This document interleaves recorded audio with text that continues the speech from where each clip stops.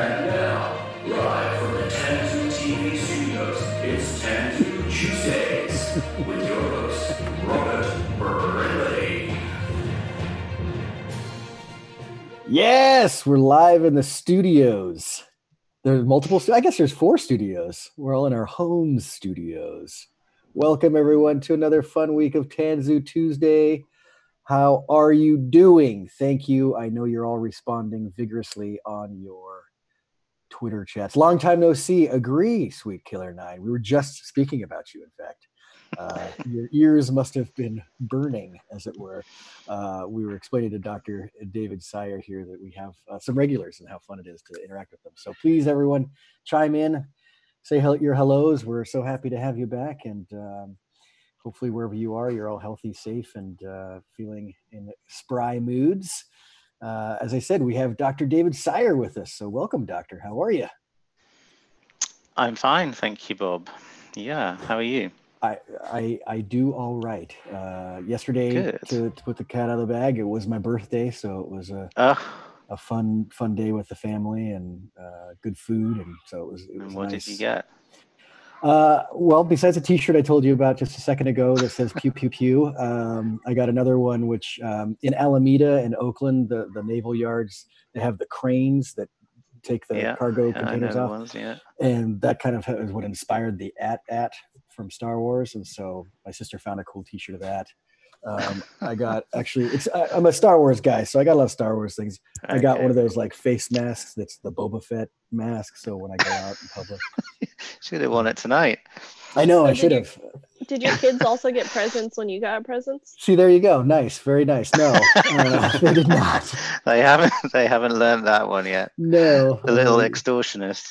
Yeah. As Tiffany was mentioning, it was my son's birthday on Saturday. For a long time, I thought he and I were gonna have the same birthday because he was 7 days late. He was a late baby, and so I was like, "Is he waiting to have a birthday with me?" But anyway, so my daughter, who's 2 years older, also got like a couple presents to appease her for his 3rd birthday because she turns 5 next month. So she's anyway.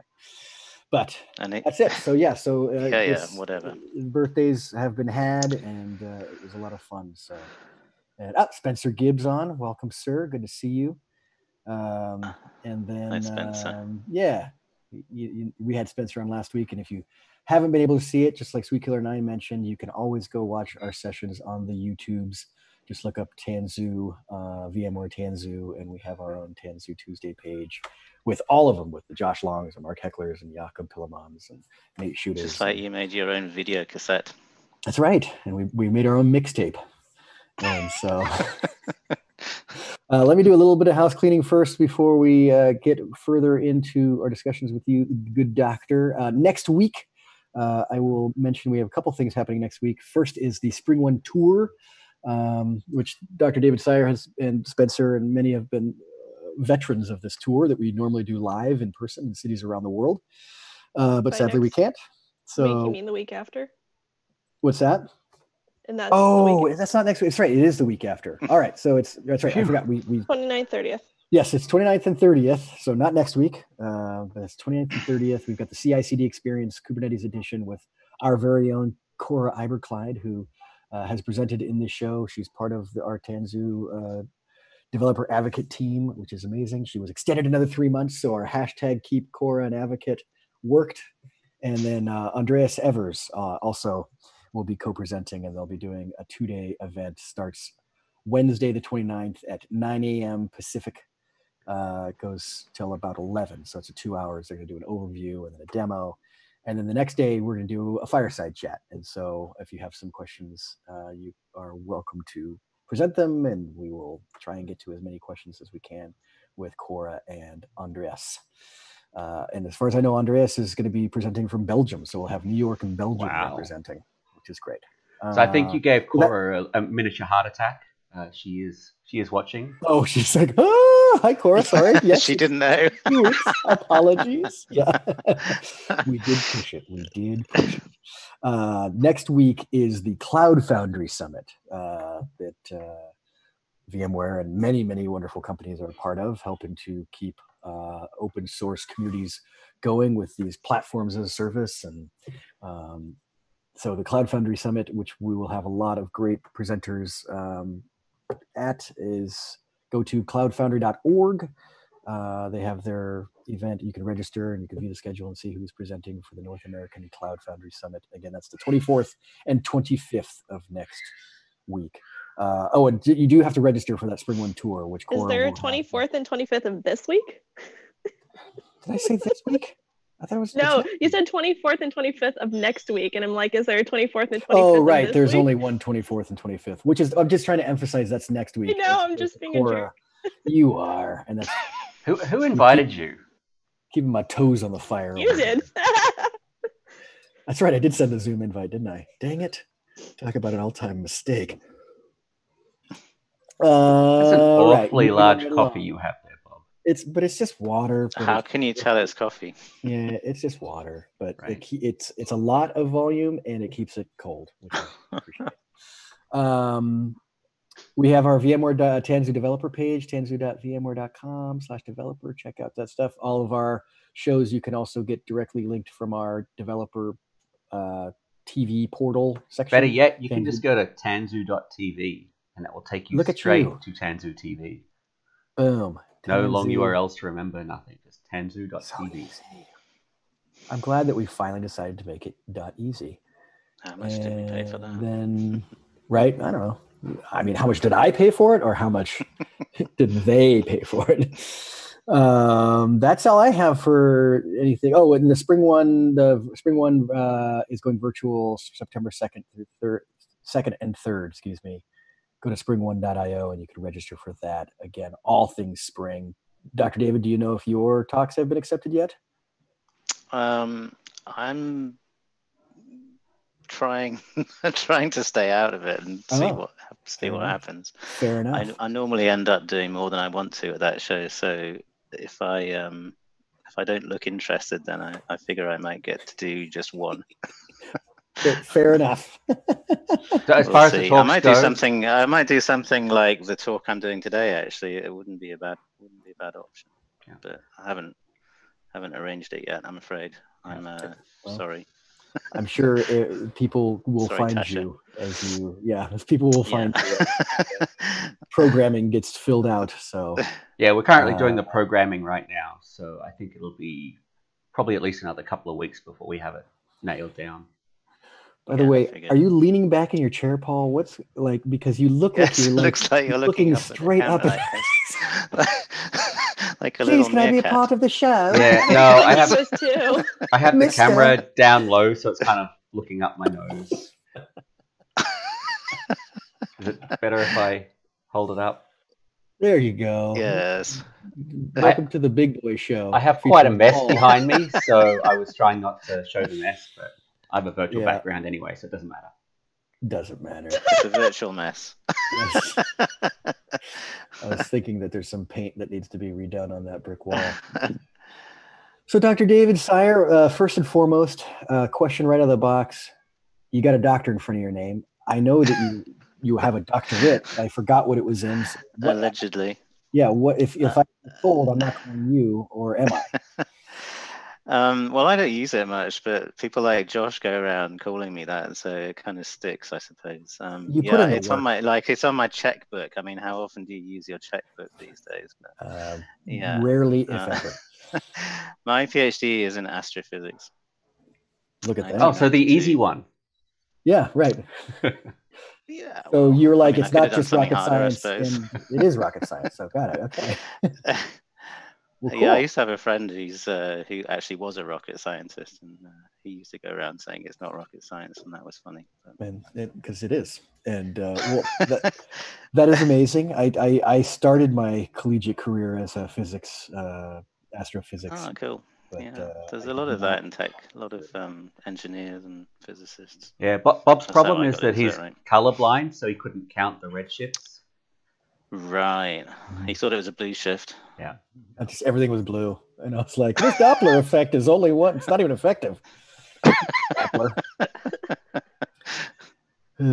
Silly. Well, excellent. So we should still call a doctor in case somebody injures themselves. We should still call like 911. Yeah, don't call me.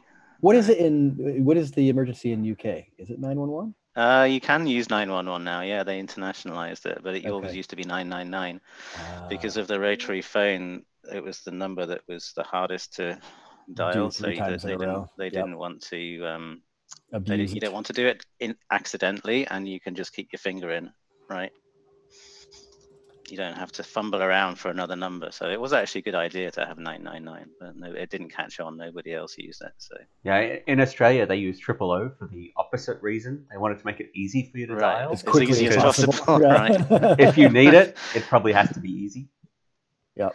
Well, these days, I mean, you can call it by putting your phone in your pocket quite easily anyway, can't That's you? right. There's Just no, as an emergency call. Yeah. there's No, no or your kid just ratchet. messing with your phone. In my case, like, stop touching the screen. Yeah. So, and how long have you been working on the spring team? Oh, golly. 2006. We got a golly out of that, 40 everybody. years. Yeah. Yeah, that's quite a long time. A dedication. I didn't get my carriage clock yet. Or whatever you get. I don't know. For 15 years or 20 years or I yeah. don't know. Yeah. For I don't think time anybody served. got to that before. So. Right. They're like, you're kind of on uncharted waters here. Well, there's Yeah. Jürgen and there's Mark and there's Ben. There's a few people still around from my days, but Right, but fewer not than too many. Yeah. So that means you were around for the acquisition by VMware, and then Yeah, this is my off in a second time Pivotal and around. back into Yeah, VMware. yeah, So yeah. I can't have lost count now. So I was Interface 21, Spring Source, VMware, Rubicon, Go Pivotal, because Pivotal couldn't use Pivotal at the beginning because of Right. trademarks or something. I don't that's know. that's what my Pivotal. Amex had. My Amex had Yeah. Go Pivotal on the bottom. Pivotal, VMware, back again. And you know what? I think I'm going to get the Whoops. same email address. Whoa. I think I'm going to get this. I was just holding up my VMware fingers. I think I'm going to get finally get the same VMware email address that I had last time. They did say IT said they couldn't do it. They said no, can't do that. Nobody gets the same email address. But it's done right because everybody's email address at VMware is first initial, second name. So everybody tries to send me an email, and it doesn't get there because Right. it's not dsire@vmware.com anymore. It's something else. And you don't even know what it is. Possible to find it. I don't even know what it is. That's right. I think they've just agreed that they're going to give me it back. But Well, good. I hope so. crossed. Yeah, exactly. And for the people out there that aren't familiar with the British way of saying "go away," people, it's not the finger that he was holding up. It's usually two not fingers. at all. No. And so, Those were my ring fingers. Yes. Oh, okay. You had them low. You had them low. So they were my counting fingers. I was trying to count on my fingers. So yeah, I can't even remember where I got to. Either way, we're going to get defunded on YouTube because of this. Yes, we are. We've just been declassified on Twitter. That 3 cents a year income we were generating from the ads on this TV station they're so sensitive. gone. I know. I tell you, they won't ban fascists, but they'll ban me. My daughter did a really nice video of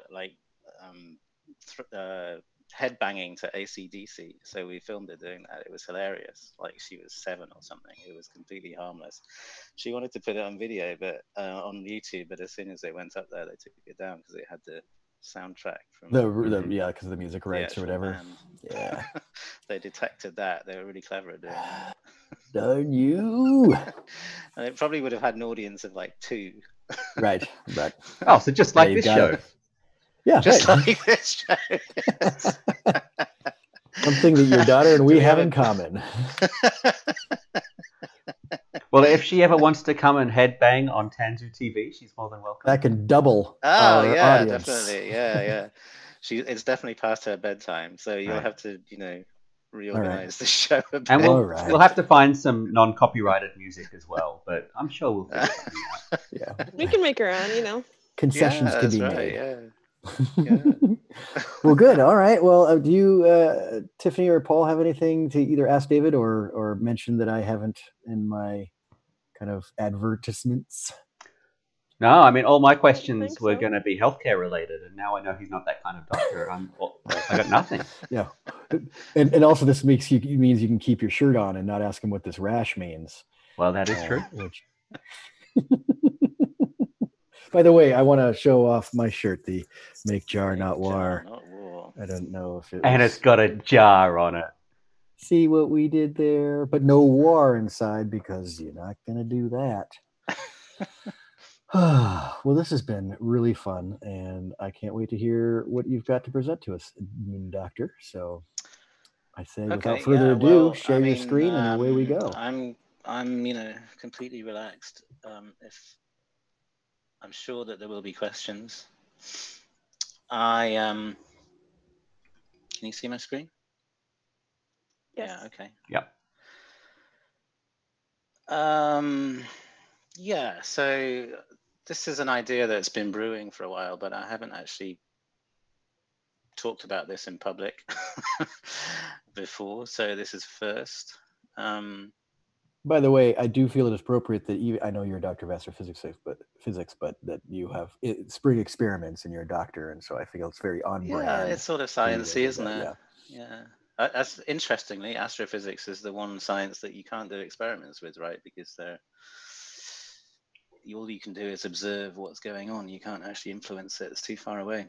And as my friend's dad pointed out to me as I was like all excited and gung-ho, he goes, so you're basically just observing the past because light Yes. takes that long to get to you, blah, blah. So That's you're right. more of a historian. And I'm like, come on, guy. It's not cool. Anybody could do it. Exactly. Thanks for reporting on what already happened 1 billion years ago. All right. Anyway, sorry. Yeah. So, I carry this science persona around with me even after I've been out of that business for some time.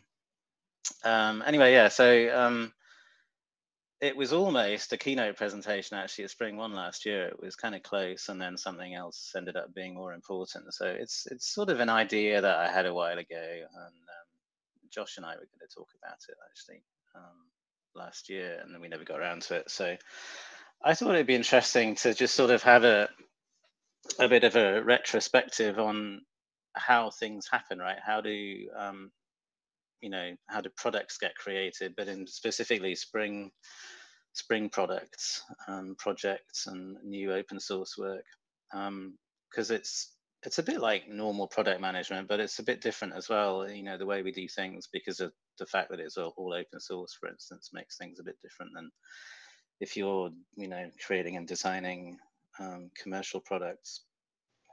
And also there is this we set up a sort of it's not a formal process or anything. We don't kind of do things that way, but there's a new area in GitHub that we've been using specifically for experimental work. So I thought it would be cool to just have a closer look at some of the things that are going on in there as well. So yeah, forgive me if I'm rambling. It's because I'm old. That was the abstract that I gave Bob, so I'm not going to read it out, but why do we do some things and not other things, and what's the process? So if you have any questions related to that or anything, actually, I don't mind. I can take time to have a chat. I'm not completely focused on only delivering slideware here. I'd be much more interested in actually hearing questions if you have questions. But just to stimulate your thoughts and your interest, let's have a look at what's already there. So, okay, what is the Spring portfolio? I don't know if we still call it that, actually. We've called it different things over the years. I remember quite early on, actually, sort of before 2010, at least anyway, before VMware, we had this term Spring portfolio to describe the growing collection of Spring projects. So, it all used to be, I guess when I joined 2006, it probably was already more than one jar file. But I could remember when it was just spring.jar, and then it just sort of grew and grew. And so we needed to sort of organize things a bit. And we didn't have GitHub in those days, of course. It was all just tucked away in Subversion somewhere in SourceForge. And eventually it has grown to the point that, look, in this GitHub organization here, we have 231 repositories. And so that is, a small fraction of the number of actual jar files that are out there, which is kind of scary. Not all of those are equally important and equally useful and equally well maintained, but there is a body of work there, and there's probably a story about how it got there. Do you still manage any mirrors or anything back to the original SVN or SourceForge or anything? SourceForge. I can't say for sure. That I managed to dig up the pet clinic documentation page that was on our WordPress site from like 15 years ago. Wow. A while ago. So that was still there somewhere. I think it might have been an internal site that I've dug out. I don't think it's on the internet anywhere. SourceForge, no, I think that's a dead thing, isn't it? I'd be surprised. But I mean, the source code for the Spring Framework is literally, it has all the history going back to the beginning. So they went from CVS to Subversion to Git. Git probably landed in Git about, I don't know, 2011 maybe, I'm guessing. But the history goes back before that, I think. So there's a bunch of stuff in there. Spring Projects is an organization in GitHub where we arrange things, and we don't really assign value or weight to them, but GitHub does, right? So GitHub has these things called stars, and it measures the number of forks and things. So you can tell which are the sort of, heavyweight objects in there, and the two that have been pinned by somebody on the team probably are the ones I would say that probably show up the most, light up the most lights, but there's a lot more there, of course. There's also another organization called Spring Cloud, which I started a few years ago, and that has now got to 94 repositories, and who knows, 5-6 times that many jar files probably. So, there's quite a lot going on there as well. And most of those, I would say, probably are pretty active. So that's a story. So the last update on SourceForge was in 2013. Ah, well done. And it looked like it was a release candidate for Spring Security. Yeah, right. Not framework. But they probably switched over roughly the same time. I can remember sitting in, I can't remember where it was, sitting in a bar in Amsterdam it was. So the last time we had the Spring One Europe show was in Amsterdam. Can't remember which year it was. Might have been 2013. I can remember sitting in a bar talking to Mark Thomas and saying, there's this great thing called Git. You've got to try it out. And he was going, nah, I don't think so. Nah, I can't see the point. Now, if you want to hear a really scary thing, there were 124 downloads of Spring Framework from SourceForge this week. Really? That is scary. I'm even surprised that you can look it up. That's amazing. Yeah, it was probably all Spencer though. I think he still uses it. Yeah, there's one guy still using it. Yeah, that's hilarious, actually. Yeah, a small fraction of the downloads from Maven Central, of course, very small, but yeah, cool. Thank you for that. So actually, one of the things that people complain about the most about Spring and Spring Cloud, Spring everything is there's too much of it, and you can see the point really. Sometimes you can have too much of a good thing, and it's quite hard to know what's related to what and how they all fit together. So that's something that we think about a lot. I can't say what we're I can't say that we're all that successful in solving that problem for people, but we do think about it and we try. One of the things we tried was sort of arranging things in pictures, and this is one of the pictures that I liked. This is from a Spring One keynote. When would it be? 2014, maybe 15, something like that. Where it shows it was Brian Dussault's idea, I think, drawing it as a tree. So you've got this sort of big root system at the bottom, which is all third-party dependencies, and it's all kind of unseen, but that's where the important stuff is actually. Everything else builds on top of existing libraries, basically third-party dependencies. And then Spring Boot, Spring Foundation is what in those days we were trying to call the Spring portfolio. So we've had different names for it, but that's the Spring Framework, Spring Security, Spring Data, all of the core projects. And then Spring Boot sits on top of that. And Spring Cloud starts to come in on the branches, and Spring Cloud in this picture is kind of visualized as a bunch of things that glue apps together. So that's kind of the role that Spring Cloud plays, and the apps themselves are like the sort of foliage of the tree. I thought that was quite a good image. I haven't seen that since, but I thought it was worth trundling that one out just in case people could latch onto it again. And another thing you might do is just try and measure the dependencies, right? So what depends on what? And this is, nobody's going to be able to read that, and they're not supposed to. It's quite a complex diagram. This is all the dependencies in Spring Boot, but all collapsed down to the project level. So everything with Spring in the name, which has its own GitHub repository, basically. So you can see Spring Boot is the sort of nexus at the top there. And that Spring Framework with everything pointing to it, obviously. Reactor at the bottom has a lot of things pointing to it. Lots of things depend on Reactor. Spring Data Commons, because Spring Data has a lot of projects that all have common behavior, so they all point to the same thing. And yeah, I mean, I just wanted to sort of give a visual impression in case anybody, was interested. And if there's any details that you'd like to call out, then ask me about it. The next one's going to scare you, though. So this is this is the same thing, but including Spring Cloud.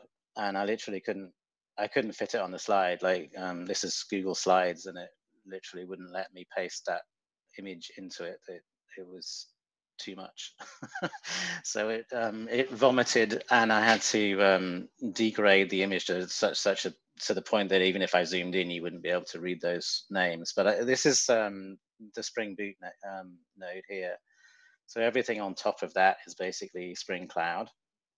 So you can see things like Spring Cloud Commons has a lot of connections coming into it. That's just a dependency that all Spring Cloud projects use, and most people don't need to know it's there. It's kind of a bit like Spring Data Commons. And then the rest of it at the bottom is like it was on the previous slide. Spring Framework at the bottom there, Spring Data Commons here.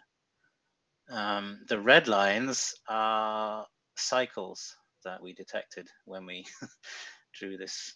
When I first saw this diagram, my eye was immediately drawn to this one, even before it was red. And then I said to Andy Wilkinson, who made the picture, can we try and find the cycles?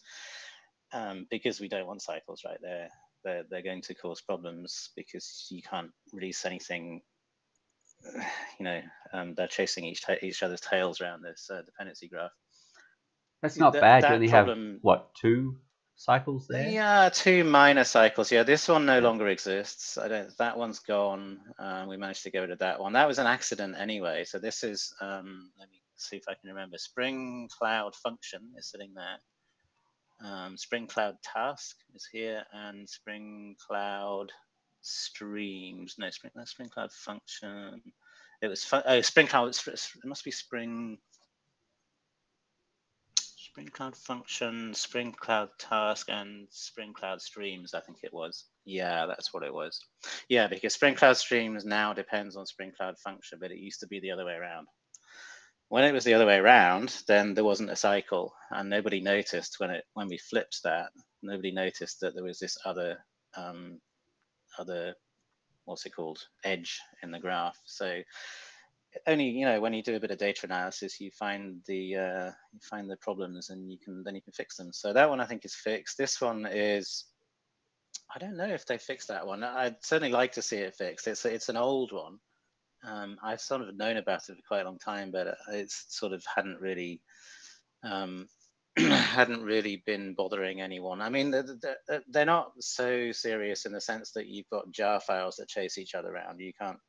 you can actually build apps using these dependencies, because each blob in this diagram is a collection of jar files. So, you know, an arrow between two blobs here doesn't mean that every single jar file is connected to every single jar file on the other side, so that you can resolve these cycles in various ways by changing the granularity. But it'll still be quite good to get rid of this, because it sort of affects the way that you can release things, right? So you have to release one of those things. You have to start somewhere in that cycle and then release everything. And when you get back to the beginning, you have to admit that you made a mistake, basically, and either start again or just, you know, make sure there's no inconsistency when you get around to the other side of the cycle. So it's a little bit difficult to administrate. This one is Spring LDAP, basically. Spring LDAP has a nasty knot with Spring Batch and Spring Security. So Spring Security depends on Spring LDAP because of, you know, Active Directory and storing user details in LDAP. And Spring Batch has a dependency, or should have a dependency on LDAP, but they did it the other way around. So the guys who were writing Spring LDAP, it was originally a community project. It wasn't from Spring Source or VMware, whatever you called it at the time. So those guys were really interested in Batch, and they wanted a feature, so they implemented it in their projects instead of putting it in Spring Batch. So they created this cycle, like, I don't know, over a decade ago, I should think, and it's been there ever since. I think we're addressing it, but I wouldn't like to wouldn't like to give you a timeline on that or anything. Sort of interesting, a bit of history. I did say I would probably ramble on a bit, didn't I? Now, is there an interactive map of that somewhere that someone who was interested could go and kind of click through and dive into various pieces? It's not really interactive. It's literally just, we could make one. I'm pretty sure somebody would be smart enough to take the data and put it into a JavaScript interactive thing. Might be worth doing. I don't know. I mean, it's there might be some. There's nothing sort of, you know, private or, you know, alarming in there or anything. There's nothing that we wouldn't mind being public. It's just I don't know where we'd put it. Mm-hmm. But we are always thinking about this problem, like I said. So we're always thinking about how to present the projects in the website, for instance, in spring.io. We're always looking for better ways to present them. So we might be able to use this dependency information just to sort of help people to, you know, follow the links. Like if you're using this, maybe you'd be interested in using that because it's connected. Or you sort of need a bit more weight, right? You need a bit more data than just connections for that. You need to know, you know, what the some importance, I think, of the connections as well. But it's interesting stuff, right? So I thought I'd throw it up in case it was interesting, in case people had questions. So thank you, Paul. The next slide I haven't showed to anybody, so I'm probably going to get roasted for it. It's all completely subjective, so I don't have any axes to grind here. I'm not trying to prove any points. I just thought, what could tell a story, and what have I noticed about the way that projects and products get created in the Spring portfolio? And one thing I've definitely noticed over the years is the horizontal axis. So sometimes we do things because you just have to do them. You just, you know, scratching an itch. Somebody really just has to solve that problem. And sometimes that's because there's a, you know, community crying out for it. And sometimes it usually is. It's more often, you know, also connected with some personal experience that somebody's had, like, yeah, they really want to fix that because they've had done that thing so many times and got sick of doing it. So the scratch and itch, and there's plant a flag. So where you lead the way, let's, you know, go and do this because nobody's done it before, and maybe that will be a good reason for people to do it in the future. And in my observation is that that's not necessarily a good strategy for building good products. There are some things that are, you know, not completely on the left-hand side that are very successful and very interesting, like Spring Web Flux, for instance. I put in the middle there. Aspect J, not many people use it, but it's, you know, it's old, venerable technology. You can't really say anything too bad about it. It still works. It's still really good at what it does. That was sort of leaderish, right? Nobody was. It was. I mean, the people who invented it would probably tell me I'm completely wrong there, but it was definitely something that, as a technology, a lot of people didn't know they needed until they saw it, kind of thing. And that definitely applies more as you go towards the right-hand side of this graph, of this diagram. I'm going to talk a little bit later about Spring Web Flux, so it's maybe worth calling that one out. I would say that was fairly successful. Yeah, I put it, quite a long way up the top of the graph here. Maybe not the most used features in Spring Framework, even though we talk about it a lot. And there's the rub, right? So we talk about it a lot, so we have kind of pushed it a little bit. We've seen the need. We've seen that people will want Spring Web Flux, but we have to educate them that they need it.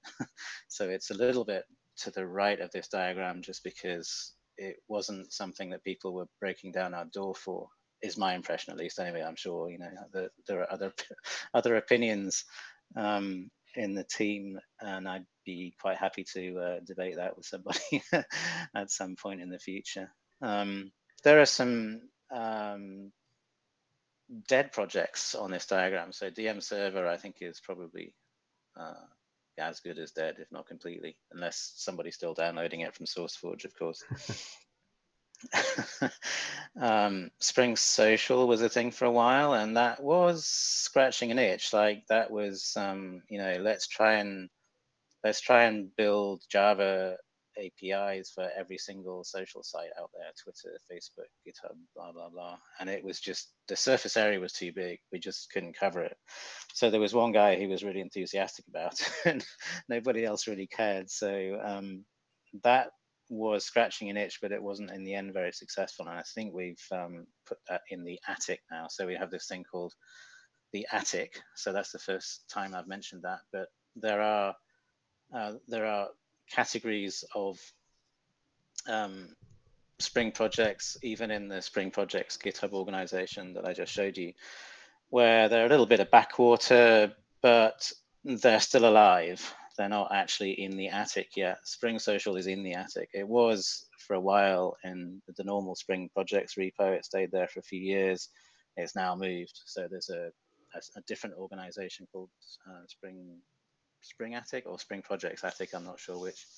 There's also a Reactor Attic.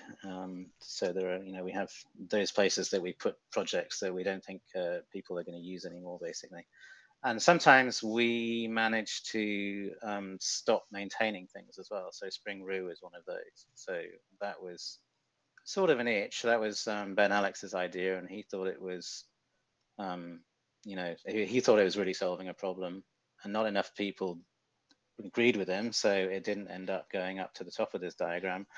And it's no longer maintained by the Spring engineering team, but it is somewhat alive, at least anyway. Some people still use it. Anything else? So any interesting questions? Now, do we need to make a statement about this not being an official Gartner Magic Quadrant? It's absolutely not official. No, this is just we're just shooting the breeze, right? I'm drinking a glass of wine here.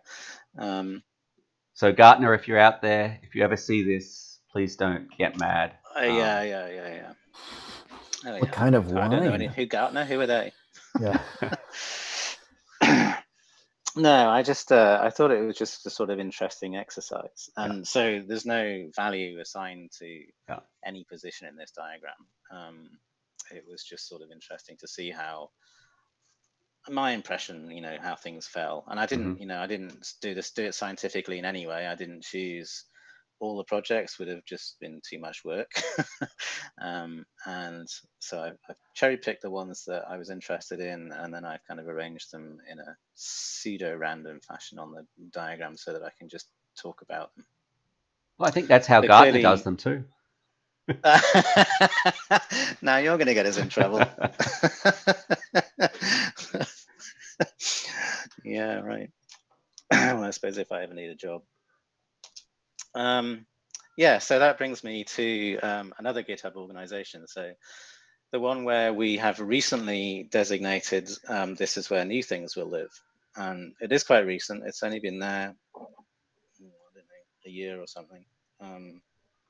hence it only has currently 15 repositories, one of which is already in the attic. And the reason for that is just that it was Spring Data JDBC Spring Framework. Was it? No, Spring. It was Spring Boot R2DBC, the relational database access thing. So the features that went into Spring Boot 2.3 basically incubated here first, and Spring Boot 2.3 is now released. So there's no need to keep the repo here, and it's got a label on it. It hasn't actually been moved into an attic yet. It's got a label that says retired or something on it. So there are 15 there, and I thought I'd pick a few and just, share with you what's going on there, in case there's some interest or questions or anything. I could go into more detail. I could also probably quickly demonstrate a couple of them at least. What's the time? Yeah, we've probably got time to do that. So the ones I picked were the one that was on the screen there, Spring Graal VM native. So that's a newish project. It's been there for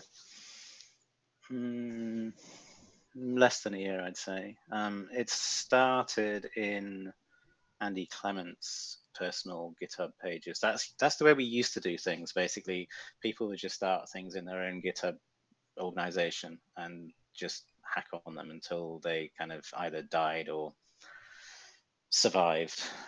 This one survived at roughly the time that Spring Experiments was being set up. So we migrated it over there as soon as we thought that we were going to have a release, basically. I've been involved with this one. I haven't been involved with all of these, but I've chosen a few that I was involved in just because I'll know more about it if anybody's interested in the details. So as you may know, Graal is a collection of different products, different things from Oracle to do with polyglot programming, so different languages running on a JVM, basically, to do with garbage collection. So there's a garbage collector written in Java, which is kind of an interesting thing, allegedly quite good for running Scala.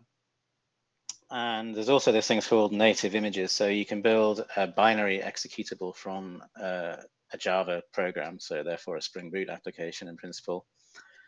And the good thing about those is they start very fast. So, usually 100 milliseconds or less. Depends how big the application is, of course. I mean, I'm sure you could find a native image that would take 10 seconds to start, but you'd have to look quite hard for one, put it that way. And they tend to have a lower memory footprint than a full JVM, because frankly they're not doing as much as a full JVM, and so they make less assumptions about what they might have to do when the going gets tough. So those two things sort of make them, at least in principle, economically appealing, right? It means that you can scale fast and you don't have to pay as much for your, the memory that you're using. I would imagine a lot of the call then for that would be around the serverless / function as a service area. Serverless is a big consumer, at least in principle. Yeah, starting fast being the watchword there. So a lot of serverless platforms allow you to scale to zero. Right. So you don't pay for it if you're not actually running. Yeah. And so, well, I mean, you do have to think about whether it matters, right? So starting fast matters if you care about latency in that case. Which is mostly, so, I would think, if there's a person at the other end of the results. I was going to say, yeah, if you have a user waiting for something, then you care about it. Yeah. If it's background processing, batch processing, transaction processing overnight, that kind of thing, and I don't really think you care that much. It doesn't matter so much. The point, I suppose, the point of having that debate is it's not free, right? You can build these nice binary images from Java programs, but there are some restrictions. It actually takes quite a lot of memory and time to build the image itself, right? So Phil Webb made this crack quite early on in this process, where he said, so you can run a pet clinic in 100 milliseconds, but it takes you 10 minutes to build it. So how many how many slow starts of a JVM could you do in the time it took you to build one image? And so if you don't spend a lot of time going up and down, like if you don't start a lot of new processes, then it might not be worth the effort, frankly. Yeah, and I would imagine there's an interesting stuff you could do with like circuit breakers and back pressure and stuff to like fill in bits of the user experience while, you know, some of the stuff's starting up. Yeah, so I feel like there's probably plenty of ways to solve that without going too crazy. Yeah, I've been playing with Azure, Microsoft Azure functions recently, and I've used Lambda a lot before, but I haven't used Azure very much. Azure has a very different billing model, and so they have, and it's much more finely grained and much more structured. And so, in particular, one thing you can do is you can just pay them for a premium tier plan for your functions, and basically they never scale down. So you know, it doesn't matter if it's on a slow cold start, because you never see a cold start, literally never. And you pay a little bit more for that, but I mean, it's still you know, there is a price point, right, at which somebody will pay for that. So you know, you just have to be creative sometimes. However, yeah, I mean, the scaling up fast is an advantage if you have, like you said, latency sensitive users, and in particular if you have big spikes up and down, right? If you have to cope with big spikes, then it's almost impossible to predict ahead of time. If you have lots of cold starts, you have really slow cold starts, it's almost impossible to start up enough, you know, reservoir to blot out the incoming spike, and if you can't start fast enough. So there are use cases where it's definitely very important, which is why, of course, you know, we're working on it here. So I mean, native images, really interesting feature from GraalVM. There's another new thing as well in Oracle, and the OpenJDK team have come up with another thing for building native images called Project Leiden, which they are saying is going to be part of Java 15. We'll see. But it just goes to show there's, you know, there's quite a lot of interest in this. There are clearly things going on in Lambda and Azure where you know, they have very good quotes cold start times, so they're not actually starting processes from scratch. They're holding things in some sort of suspended state, and so there's lots of different approaches to solve this problem, but this is definitely an interesting one, so we're keeping our eyes on it. Spring 5.3 is probably going to be the sort of, you know, sweet spot for getting this working for kind of, you know, the workaday Spring Boot applications. Most things will be at least approachable. Not everything will work, but most things you'll be able to find something that will be able to turn it into a native image, we think. And native images are not actually generally available from Oracle yet. It's still an experimental feature for them as well. So it definitely lives in this Spring experiments for a reason. So there's that's very active. There's quite a few of us working on it at the minute. We're doing lots of cool things like trying to hack away at bits of Tomcat, for instance, because there's all sorts of places, and Tomcat's a very old code base that's sort of tangled. It's a big, you know, interconnected mess sometimes, and so we're trying to pick that apart a bit and stop it from needing XML libraries, for instance. So it's got XML everywhere, and XML is nice for some things, but you don't need it most of the time for a Spring Boot application. So why would you need the libraries on the class path? And they basically take up a lot of memory every time you initialize them. So there's lots of, you know, things where we're chipping away at the edges there. Should be good for everyone. Yeah, so the second one is the one I already mentioned, actually, the one that is, which is archived, not atticked. Archived is a much better word. I couldn't remember what it was. So if you look in the GitHub repo, you'll find there's a label on it, I didn't even know you could do that. You can label a GitHub repo, and it shows up on the list in the GitHub UI there. So that's the thing that turned into R2DBC support in Spring Boot, and it was mostly Mark working on that, I guess, and maybe a couple of the Spring Boot team, Mark Paluk. And that was gestating for a few months, maybe up to a year, I don't know, and then it went into Spring Boot 2.3, so it's kind of turned the corner and dropped off to archived status. The third one is one of my pet projects, so I had to put it there just to give it a bit of limelight. I started that a long time ago, so I wrote it with Spring Boot 1.3, I think.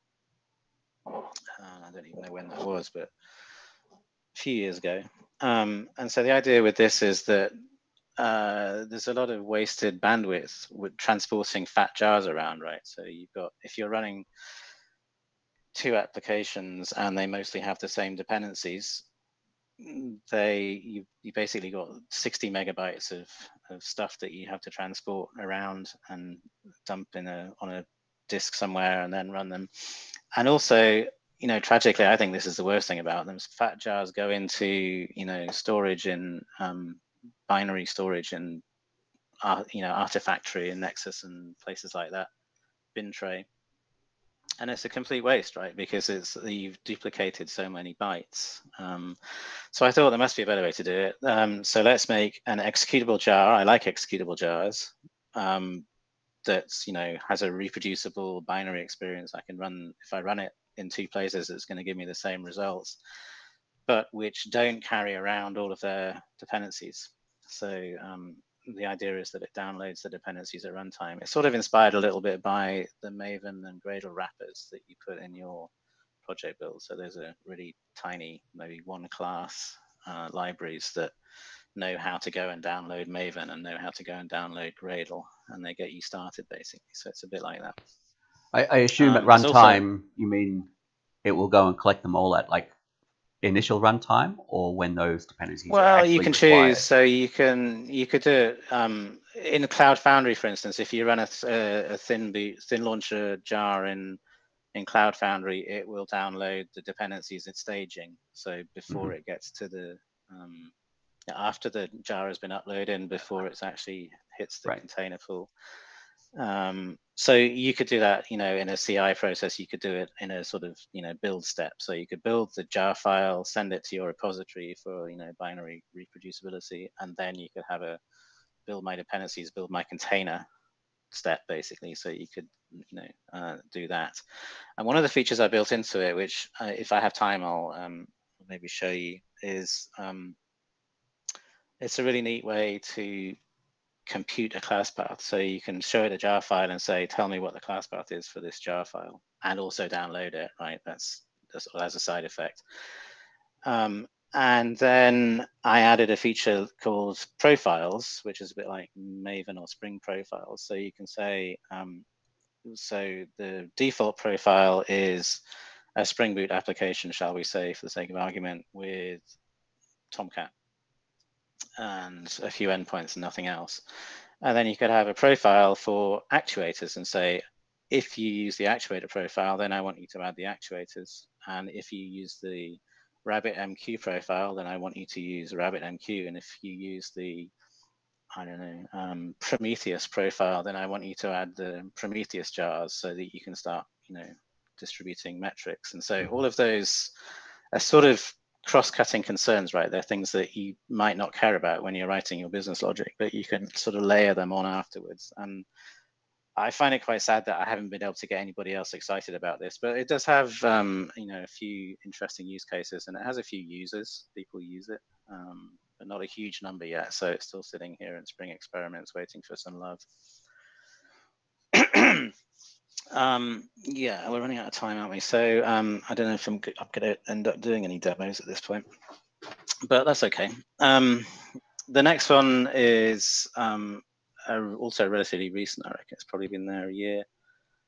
Sebastian Deleuze started this one, so it was probably in his GitHub repo to start with, and then it moved into Spring Experiments. So this thing is basically a DSL for building Spring Boot applications. So instead of using at configuration. There are no annotations, and there's no auto configuration. So you don't at enable auto configuration. You don't just have at Spring Boot application. You literally write a Java program that adds features. It says, okay, I want Netty, I want Webflux, I want Jackson, and I want these endpoints, and it's all sort of explicit on the page for you. So some people like that, especially people who come from other frameworks and other languages. So that's important, and also it plays very nicely with this native image thing, because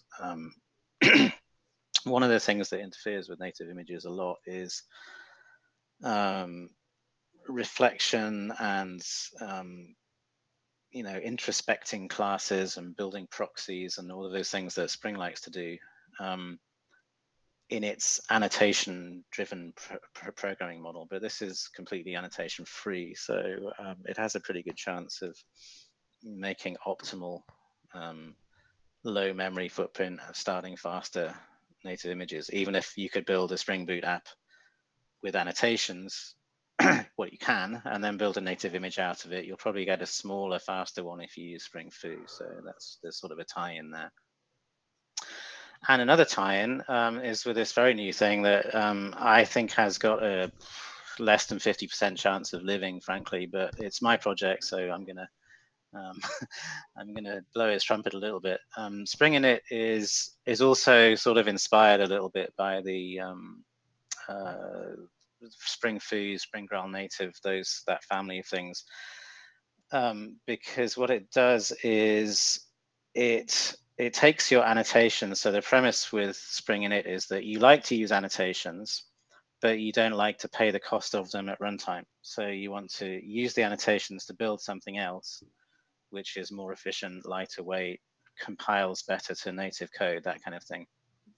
And if you looked at so it's actually code generation. It's an annotation processor. So at compile time, it looks at your code, your annotations, and it turns them into functional bean definitions. It turns them into functional Java code. So it actually turns it into something that is consumable by Spring Foo, interestingly. And one of the plans that we have with Spring Foo is to sort of either merge these things together or just consume Spring Init in Spring Foo. So Spring Foo becomes a client, or Spring Init becomes a dependency of Spring Foo, so that Spring Foo can cover all of the auto configuration features that Spring Boot has without having to write any actual code, because we've auto generated it. So that's kind of the hope that we'll get to with that. So rather than doing demos, I'll just quickly wind through a few slides. I mean, if you wanted to do a demo, I think we have time. Yeah. I mean, I might do one. How about that? I'm not gonna knock it out of the park because it's late here and I don't want to get to bed. But anyway, yeah. So I was going to tell a story about Spring Reactive because it might be interesting. It was on that quadrant slide earlier on. So Spring Reactive was a project that was started by Arjen Poutsma, and so that's his personal web organization in GitHub, and the code as it is today hasn't had a commit for 4 years. And the reason for that is, although it started in 2015, so there's his first 3 commits. They look excellent. Git commit log there, so we can all see what he's done really clearly. It didn't matter, right? Because all this code just got merged without its history into Spring. So the first commit was in 2013, actually, for Reactor Spring. That was a sort of part of the Reactor project, which goes back probably a couple of years before that as well, probably 2010, 2011. And there was a Spring component to it, and then that kind of morphed into a few ideas that Arjen was kicking around, and that first went into sort of prototype mode in the middle of 2015. I remember at Spring I/O 2016, we were demoing it, and I remember Sebastian and Brian and Stefan Maldini probably was talking about it there as well. They had workshops and stuff at the conference. At that point, we hadn't even got to a milestone of Spring 5, but we were quite clear that this was going to be a thing. So we were flagging it quite early there in 2016. So there's the first milestone. The release date was actually end of 2016. So you can see it took 2 or 3 years really gestation to get Spring Web Flux, and you know, it's top notch, right? I mean, they did a really good job in the end. You shouldn't take this kind of thing slowly, I suppose. They took their time to think about it, and there was a reason for that. That's the way they do things. Okay, one slide for each, and then maybe why don't we have a poll? We can decide which demo to do. So Spring GRAL native, that's what it looks like. You can compile something to a native image, like a pet clinic. The pet clinic is actually out of the box pet clinic now, and it runs in about 300 milliseconds. I've seen it run a bit faster, but that's probably on average a good day, I should think. Sometimes it's slower than that. It's quite variable, frankly. I didn't really understand why.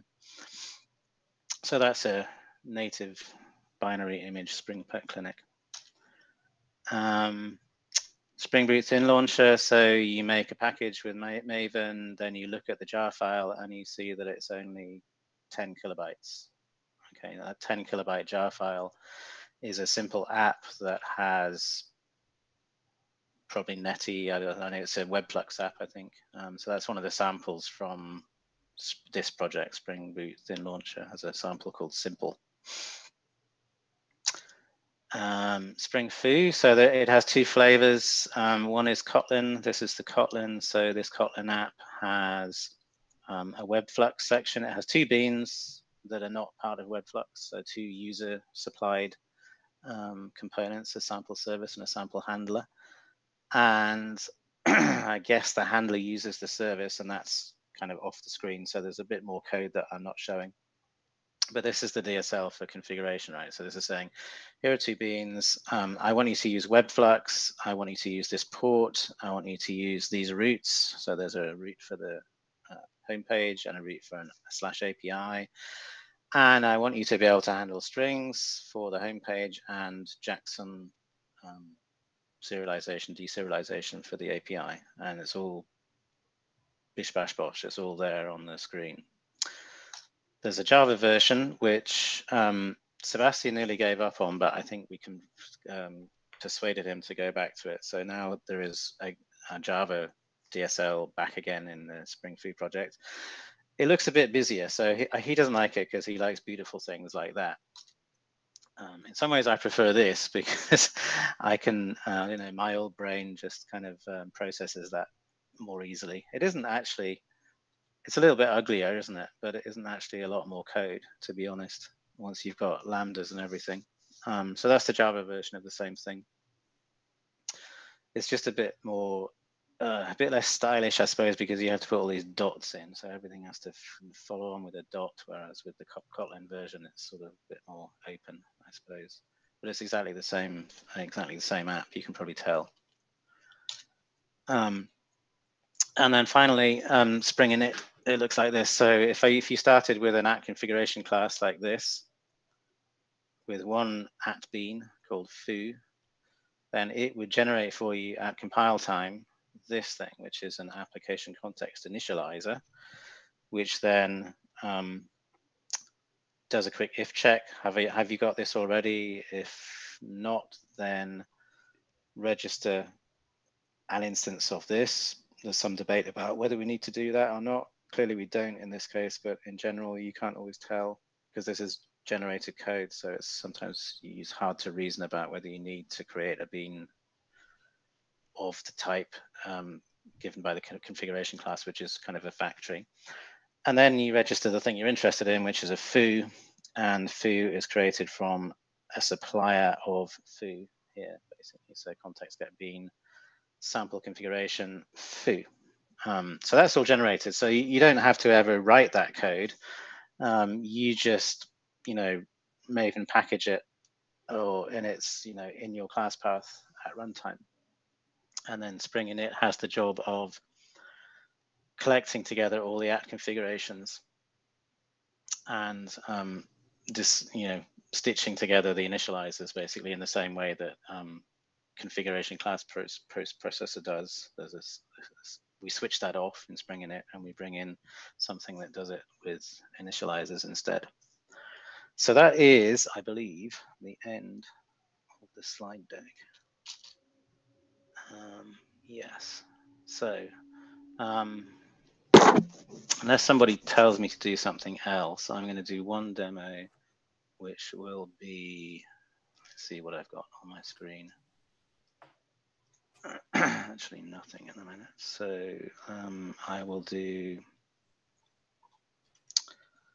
Well, let's do Spring Init, since you said that's your. That's one of your my baby babies. at the minute. Yeah. Yeah. Okay. You said there's a 50% chance it won't survive. Of So live. maybe Yeah. maybe we can give it die. a 40, like a 51% chance by. We kept Yeah. Quora around. The power of the internet. We have +2 live people watching. So, let's Thank keep you. it going. Just for a few minutes. Okay, so I'm starting up the. Do we need to go to Josh's second favorite place on the with internet to start? Start.spring.io. Sweet Killer 9 well, still here. I could do it that way. Spencer Gibb is celebrating his 6-year anniversary today, so he's still watching. Let's do it. Oh, is he? That's good to know. Yeah. Yeah, so I've got some samples here. If you looked in the project in GitHub, you would find these samples. And they are trying to cover a range of different features. Oh, is this the right thing? No, I'm looking at this thin launcher. This is thin launcher samples. Hang on, let me just bring up the right IDE. Don't know what that means. Oh, that doesn't make sense. Oh, that's it, is it? Okay. Yeah, I think it was probably just another window running. I'm sorry. Feeling a bit dozy. All right. So this is the pet clinic from Spring Init in the samples. It's just a normal pet clinic. It literally is the pet clinic that you get when you download the pet clinic from the internet. And all I had to do with it to make it a Spring Init project was this is normal Spring pet clinic stuff. I had to do this. I had to add a couple of dependencies that are func dependencies. So they're Spring Boot auto configure. There's probably an actuator one somewhere as well. I'm looking. There isn't. Maybe I do that in a profile. Could be. Yeah, anyway, so the general picture is you have Spring Boot already and you add another jar file which has all of the initializers in it, the things that were generated from Spring Boot. So that's one sort of open question, is whether we continue to do that, or packaging it as separate jar files, or when maybe we should just merge them together. It's quite a lot of extra code. It's probably not as big as Spring Boot auto configure on its own, but it's a significant fraction of that. So we might want to continue to separate them. And then you have an extra dependency on Spring Init core. And I think sometimes, and not always, Spring Init library. So Spring Init core is the thing that basically changes the programming model. So instead of using configuration class post processor, it's going to look at your sources and find the initializers and call the initializers instead of creating proxies for at configuration and calling the bean methods. So once you've got that, then you also need one other thing. I assume I'm going to find it somewhere, probably in the plugins. Come on. Here we go, compiler plugin. Okay, there it is. So there's an annotation processor, Spring Init processor. So that thing creates initializers from your code. right? So the Pet Clinic application here has generated a Pet Clinic application initializer. Hope everybody can see that. And the structure of that is pretty predictable. It's basically all of the things that were in the component scan from the Pet Clinic. So this Pet Clinic lives in a package with sub-packages, and each of these sub-packages has things like @controller in it. And @controller is an owner control. That one's an owner controller. So let me just bring that back up. Where is it? Let's keep closing it. The owner controller is here. So there. So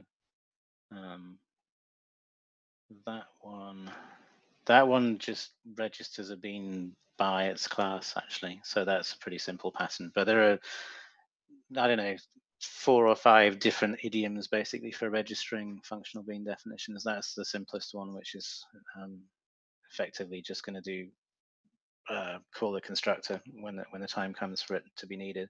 All this is generated. It could be generated in different ways, I suppose, but we've made some choices in Spring Init. All of the Spring Boot auto configurations have basically corresponding classes like that, and that means that when you run it, so I could put a breakpoint here, for instance. When I run the Pet Clinic application, you will see, so debug.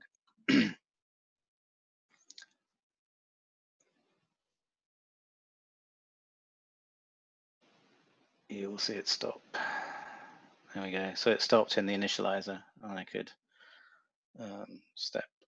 Yep. So we are going to get a Pet Clinic application. We are going to get cache. We are going to get an owner controller, etc. So all of those beans get registered.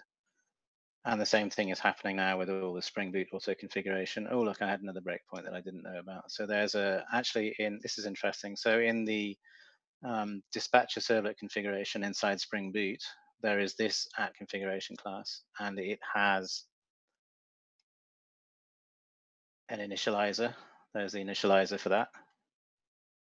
And so my breakpoint has stopped me inside the factory method being called, basically. So the factory method is being called in the initializer because it had an @bean, but not because it's @configuration. It's not a configuration class proxy in the sort of normal sense. It's a functional bean registration, all done in that case without reflection. It starts up. There you go. So there's my Pet Clinic running. How do I prove it? I guess. Oh, there's Pet Clinic. Look. Find owners. Is it running on port 8080? Do I have another breakpoint? I might do. Ah, there we go. Okay. So there's Pet Clinic. Betty Davis has Basil, the hamster. He's my favorite. Good. So that's your demo. What do you think? Awesome. Bob, what about you? Did you follow all that? I did. I appreciated Basil. Makes me think, of course, of Basil Fawlty. I'm like silently clapping over here, but you can't see it. It's got kittens. We've got some attentive people on the other side. So, some new names. I was Wilson's JC. Welcome. Ruiz Maury Ruiz even. So yeah, we've got lots of people watching, which is nice. Thank you for staying up this late, Doctor. The Sweet Killer. Welcome. Sweet Killer, of course. Still here. That's not me. Yeah, right. We've deduced it's not you. Well, thank you so much. I just really appreciate you coming on the show, and it's always good to see you. I wish I was seeing you in person somewhere around this globe, yeah. But that'll be another time. Back to normal. Yeah, that'll be another time, and that's okay. One of these days. Yeah. Don't come here. They'll make you quarantine for 2 weeks. Yeah, no, I've my coworkers need me here, so apparently I have to stay here. Right. Your little coworkers. Plus, So I've got cool. many more presents I have to give since I received so many yesterday without giving any to my kids. I wonder if someday we'll get presents that you'll be like, don't know if I really want this. Oh, hey, I'll give it to my kid for their birthday. Well, yeah, that's regifting, right? Yeah. Yep. So, but that's hard. To regift inside the house is difficult as well as super mean, I think. Didn't That reminds me of that movie where the guy like gives back the wedding present that they gave him. Didn't we give you that bread maker? It's like, yes, thank you, I love it. Anyway, It's so good, I got you on. so what's Cora saying? Thanks for sharing all the history of Spring Day. Oh, Cora enjoyed the little trip down Spring Memory Lane, even. So lots of good stuff, my friend. I don't want to keep you too much longer because I know it's much later for you. So unless Well, there's thank anything you. you want to Appreciate plug, we can let you No, go. I'm not plugging anything. All right. Well, we've got Don't next come week. We've here. got a show. Yeah, don't go to England, and Or if and you do, maybe you're you'll going to quarantine on Dave's couch for 2 weeks.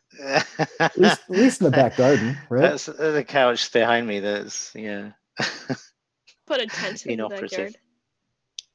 Could do that. Yeah. Yeah. Could do that. Next week we have Brian Lyles, who will be joining us. We're very excited to have him.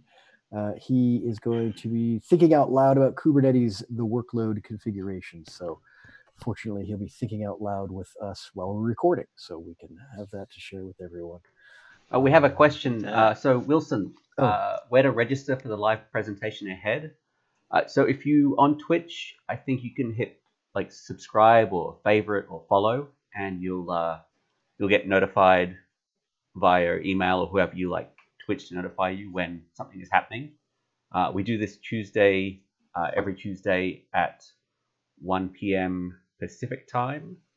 And then also we have other events Bob mentioned at the top of the show, like Spring Tour. And you can go to Spring Tour and look at that. I think you can just Google Spring Tour and you'll find the URL.